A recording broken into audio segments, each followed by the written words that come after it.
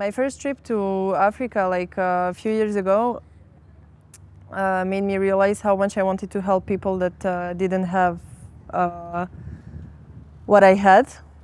Like I would like to help people in, especially kids, you know. Like it makes me so sad to see that some kids, they don't even have the option, you know, to think, oh, I'm gonna play tennis or whatever. So, and also in East, like of Europe, in Serbia, Montenegro, Bosnia, Croatia, like we have like so many, it's not the only place in the world, but I feel so close to that people, you know, Balkan people. And also to use my whole potential, you know, in every way, on court, outside of the court, to help as many people as I can, actually.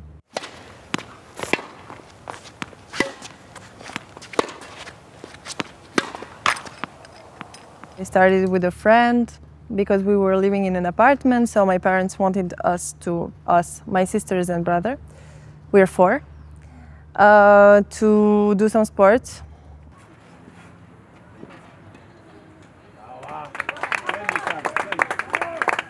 So usually I have like 2 hours of tennis, 2 hours of fitness in Belgrade with my two coaches, Vladimir and Boris.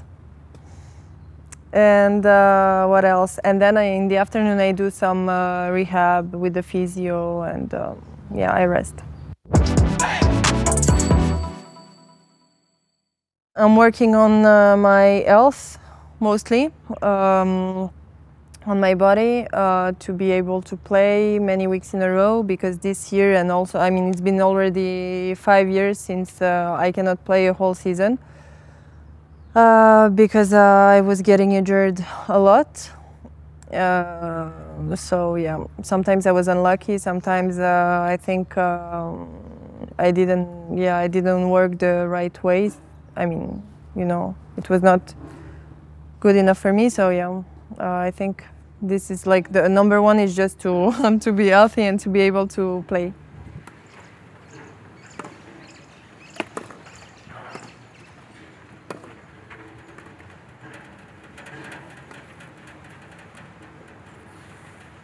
I think I'm pretty aggressive, but I can also adapt to the, I mean, I'm trying to adapt to the opponent's game.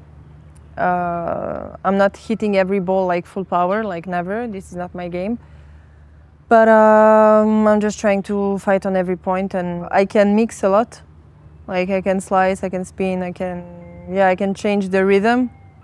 And I think that's, yeah, something that actually now many girls are starting to play like this, but yeah.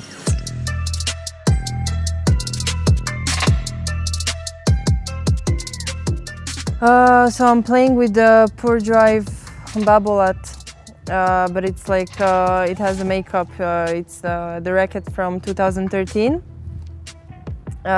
which you cannot just buy, like someone gave it to me.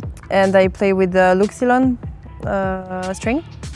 And usually the tension is, I would say, 24, 23.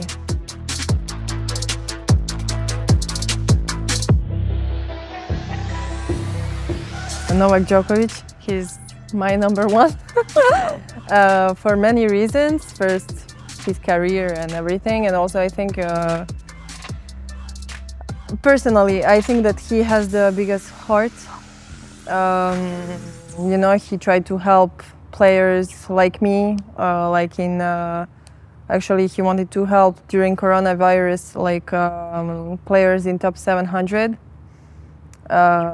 To give some money, also to improve like our tournaments, and I mean all the organizations.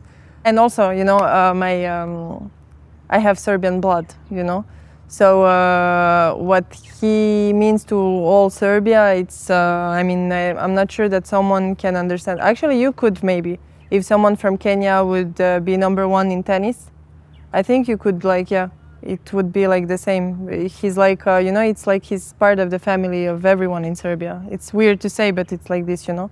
We're so happy when he wins and we're so sad when he loses, you know. My brother, he's 14, but after every single match he's writing to me, especially when I lose.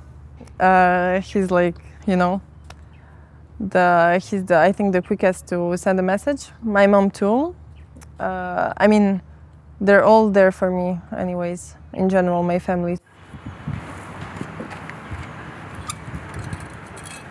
So I won a tournament in Italy this year, like a few months ago.